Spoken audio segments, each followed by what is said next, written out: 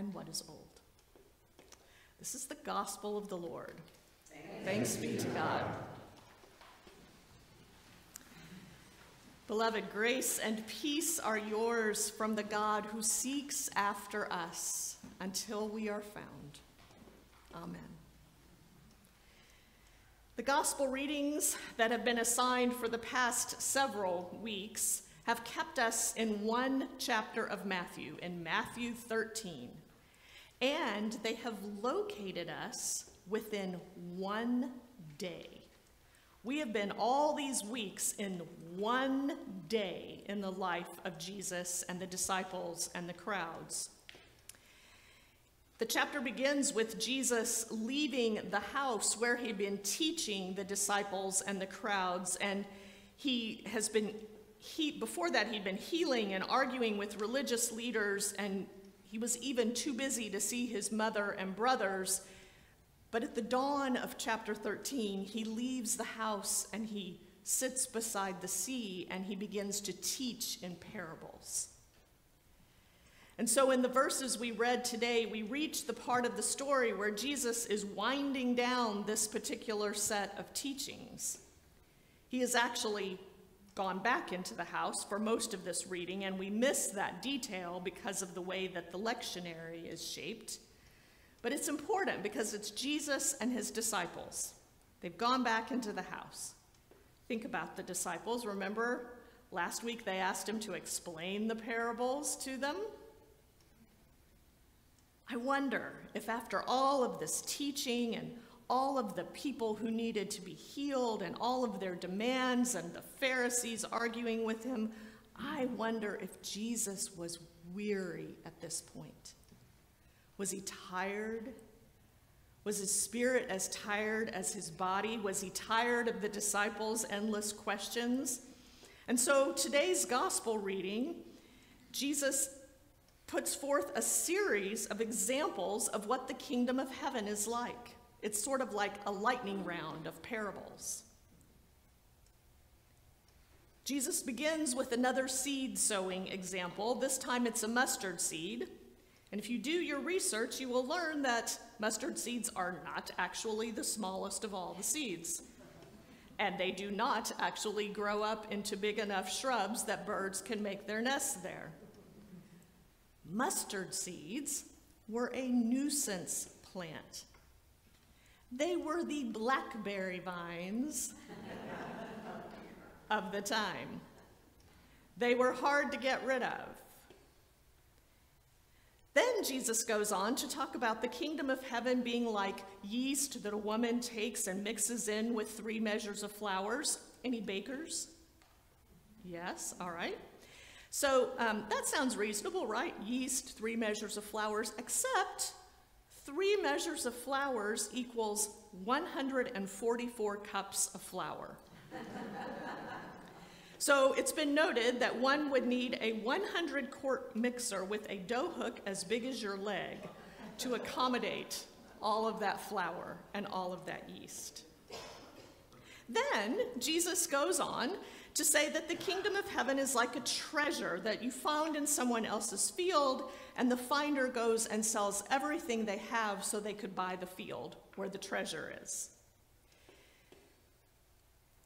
The scholar Amy Jill Levine has noted that legally, in those days, one would not have had to purchase the field to have kept the treasure. If you found a treasure in a field, it was yours to keep.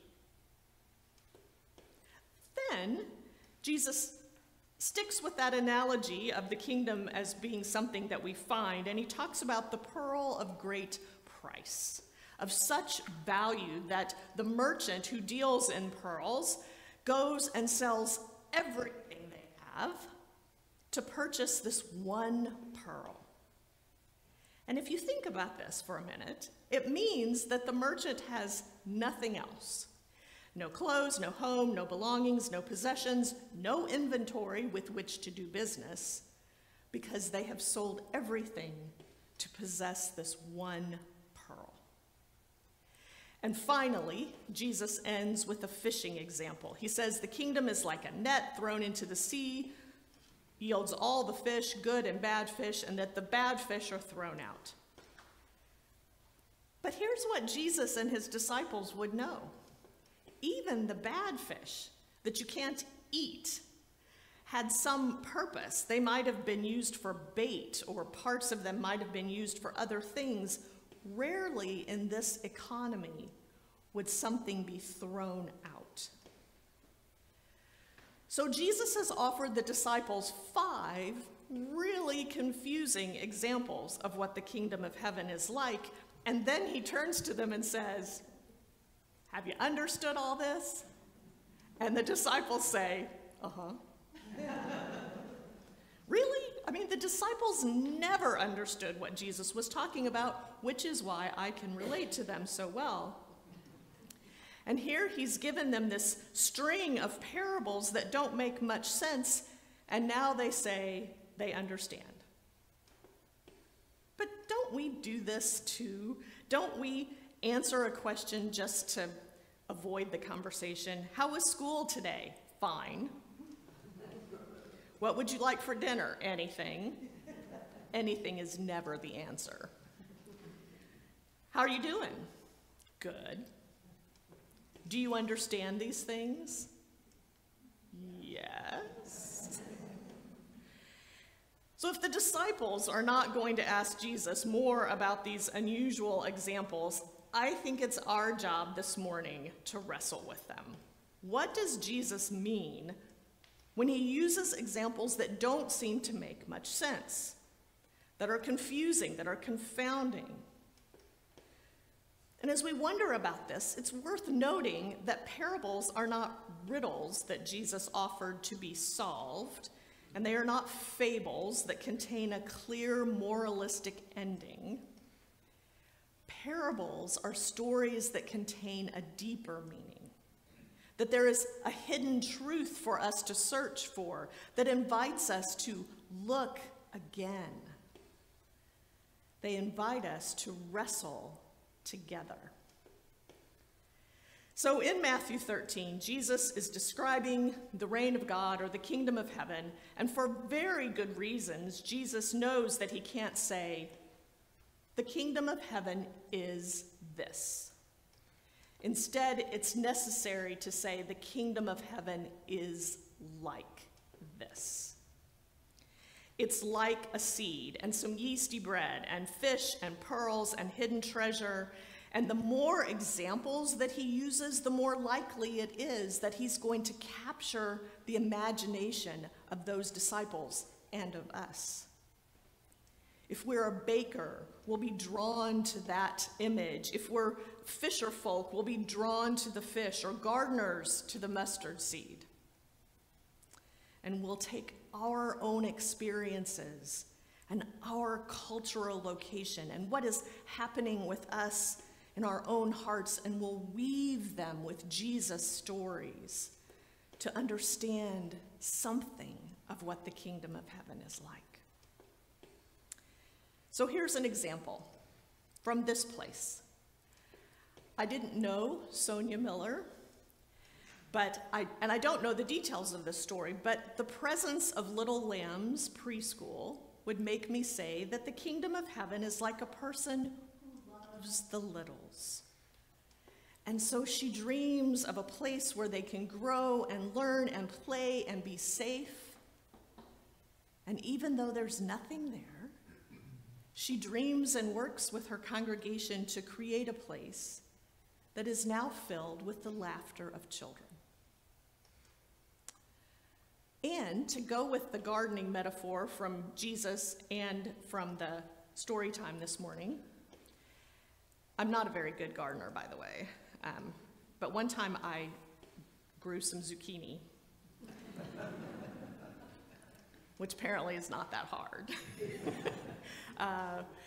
Well, at least in the Midwest, it wasn't that hard. But I thought that the bigger they got, the better they were.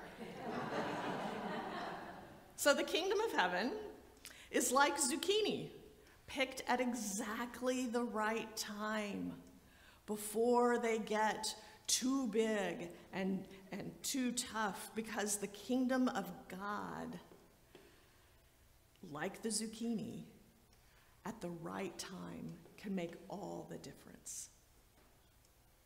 Or, the kingdom of heaven is like an organ stop called a zimbalstern. Do you all know what a zimbalstern is? I learned this from Bruce Shaw last week. So when Sherry plays this, there's a beautiful stop that sounds exactly like angel's wings. And it's so special that you don't play it all the time. But when you play it, you know there's something big and important happening. But the sound of the bells in a zimbalstern, which I got to see one last week at the Fritz Organ Shop, is made more beautiful and richer and deeper because it has these very nondescript iron bars hanging in the midst of them.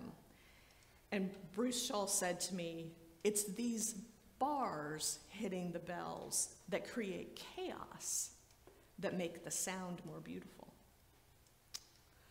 The kingdom of heaven is like a zimbalstern, or the kingdom of heaven is like chaos.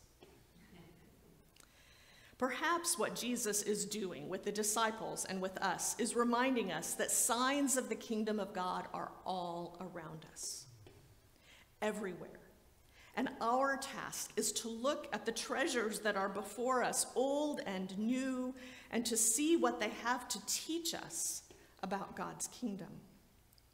Even the details that do not seem to make sense matter because there are things in this world and in our lives that make absolutely no sense, that confound us, that break our hearts, that make us angry. You know what that is for you, and I know what it is for me, but in our life together, I can name a few things in this world that are confounding and make me angry, like how we're allowing the earth to literally burn too hot, like how school classrooms and movie theaters and concerts and parades have become shooting galleries. And we know there is a way to lessen these things. But life is and always has been full of hard and heartbreaking things. And so Jesus uses examples that contain such complexities to remind us and the disciples, in the midst of our heartbreak, in the midst of our trials, that God has not left us, that God weeps with us and for us. The kingdom of heaven is like a parent who weeps for the children they love who have wandered off into a thorny landscape, sure to stab and scar them. The recognition of this truth is really when the Romans reading is needed. This beautiful reminder that neither death nor life nor trials in the present nor any trial to come will separate us from the love of God in Jesus Christ. That when life or the world seem unbearably sad or confusing or complicated and we don't know what to do and we don't know how to pray, the Spirit knows. The Spirit wraps herself around us and prays for us, interceding on our behalf with sighs that are too deep for words. And that somehow in ways we do not understand yet, God is working in us and through us and with us and alongside us so that goodness will reign in the kingdom. Dear people of God at Agnus Dei, God is bringing treasures old and new into our lives and into this place. And our task is to see them and to share them, even when they don't seem to be anything more than a shrub or a loaf of bread. God uses these ordinary daily gifts to point us to the vast riches of God's kingdom. Thanks be to God, and let the church say, Amen. Amen.